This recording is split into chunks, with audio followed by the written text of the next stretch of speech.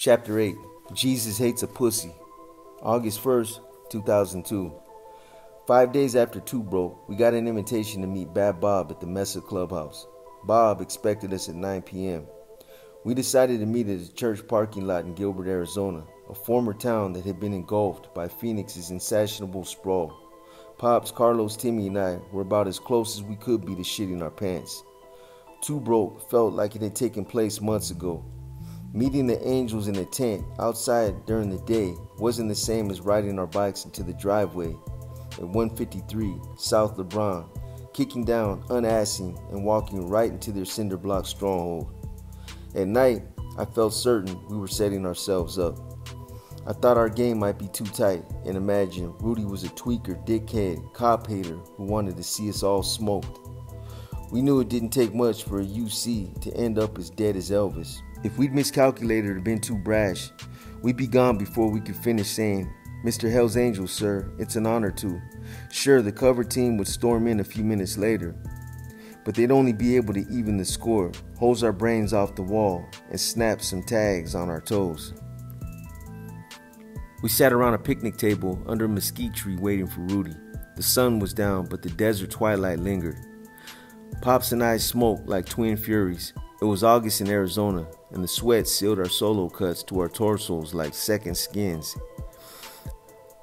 I had my Glocks, and Carlos and Timmy each carried Beretta 380s. Pops had a Smith & Wesson 5-shot revolver. It's basically forbidden to arm an informant, even a paid one like Pops. But I trusted him, and I was unwilling to put him in harm's way without a means of defending himself. I flipped, closed my Zippo. Carlos popped gum. Pops talked to his wife on his cell. Timmy just sat there, calm as a lizard on a rock. Bastard. Rudy pulled in. He revved his engine, fired down, and he didn't have a gun. Pops was a friend. Rudy was a means to an end. He was still a convicted felon with revoked gun rights. "Sorry I'm late." He didn't sound sorry. I didn't care. I said, "No worries, we got time." Timmy said, "All right." Rudy unwrapped a soft pack of Reds, bit off the foil, and shook out a smoke. I lit for him. We didn't say anything. Then Rudy said, "Okay, I'm in charge when we're inside. Don't forget it. You step on my toes, and the show's over." The Angels operate by the book, and they expect us to also.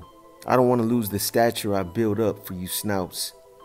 I need to see the pride you got for your colors. Also, we might ride with these guys tonight. Hate to break you off so fast, but you gotta know a couple of things. We'll be at the back, keeping up. We gotta keep up. They blow a light, we blow a light. They get traffic stopped, we get traffic stopped. Mesa rides like the Blue Angels on Memorial Day. Other charters hate riding with them cause they're such fucking road Nazis. Stay 18 inches off the wheel in front of you and stay back. Never ever cross the line of a full patch's front wheel. You pass one of these guys and there will be hell to pay. No one said anything. Rudy said, "The fuck? You guys ready?" We looked at each other in silence. Even grizzly old Pops, who on most days couldn't have given a shit if someone put a bullet in his head, stayed quiet. Rudy was disgusted. "Listen, if we're gonna do this, then let's roll over fast and hard as we can. We're gonna get off our motorcycles and walk up to these guys like the baddest pricks on earth. We're gonna look them in the eye and tell them who we are. What comes next, comes next. We'll handle it." Rudy looked directly at me. "If you don't have it in you, if you want to go home right now and tell your neighbor's wife what a badass you are, then let's call this bullshit off and close the case. Because it has to start right here and right now." Our silence continued, born more of shame than of fear. "Jesus hates a pussy," I blurted out. The guys looked at me with the "what the fuck" look. I said, "It's my old partner Chris Bayless's mantra for this kind of situation. He were here, he'd say, 'So your stomach's in knots and you want to go home? Well, strap your nuts up and go to work.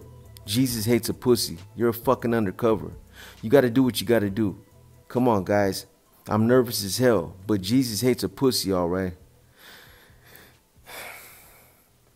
Timmy repeated it quietly. "Jesus hates a pussy." Carlos and Pop said it together. Rudy said, "All right then, Jesus hates a pussy. Now let's get the fuck out of here." It worked. We rode out. To call what followed white knuckle would be like calling a severed leg a scratch. Rudy put Pops and Timmy, both fearless, hard riders, at the back and told them to choke it up. Carlos and I held on for dear life. We stayed within 2 feet of the bike in the front of us and rode like a chain through a jumbo crank box. Cars flew past at obscene angles as we banked our massive Harleys over the Phoenix freeways. Twilight gave way to nighttime. The lights coagulated in smears of orange, red, and white. The sound ate into our legs and asses and chests, and before we knew it, the machines clicked like they were breathing. It was my first real ride. There was no question about it. We pulled into a Circle K south of Mesa proper. Timmy and Pops went in to buy Red Bulls and cigarettes. Carlos said to no one in particular, "Mother lover, we're gonna die on these motherfucking things. You know that, right?" It certainly felt that way. The hogs were exhilarating death traps, period. Rudy said, "That was better." He patted my thigh. Slats called over and said, "That was better." I told him thanks and that we were getting ready to head over. He said the wire was running and the cover team was already in place. They could be at the clubhouse, a stack of pump-action shotguns blazing inside 45 seconds. I said cool and hung up. Civilians looked at us from the corners of their eyes. I smiled at one woman and her 10-year-old. She turned the boys' shoulders away from the group of scary-looking men I was a part of, hustling them towards their car.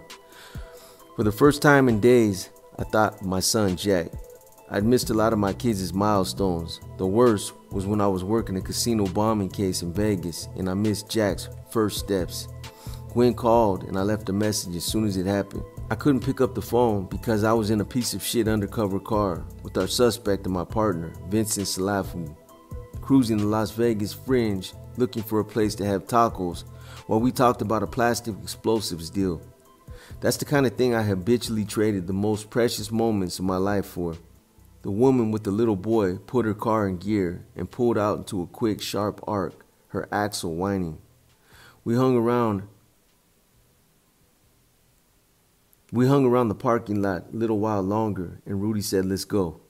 We all said, "Jesus hates a pussy," and we went.